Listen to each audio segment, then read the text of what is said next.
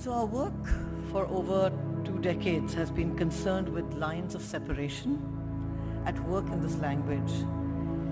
We refer to lines such as those between land and water, settlement and river, urban and rural, formal and informal, among many others.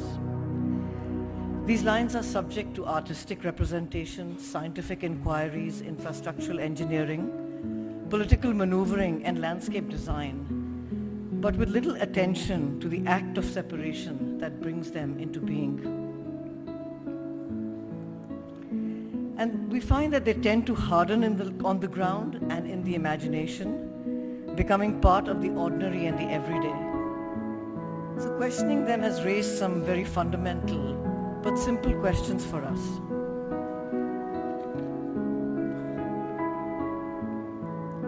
Questions such as, is water everywhere before it is somewhere? Is the Mississippi a river or a landscape? Is Mumbai an island or an estuary? And Virginia, is it across a line from the sea or a field of gradients? And even, do rivers exist by design?